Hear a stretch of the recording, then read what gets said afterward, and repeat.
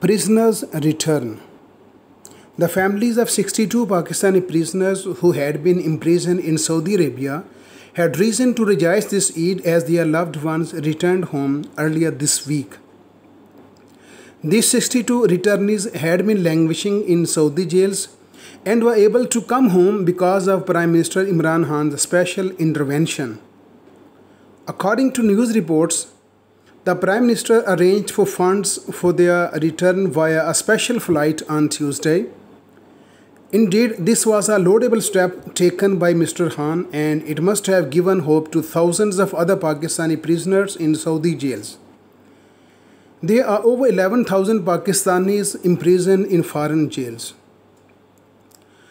The bulk of the prisoners are incarcerated in jails in Saudi Arabia and the UAE.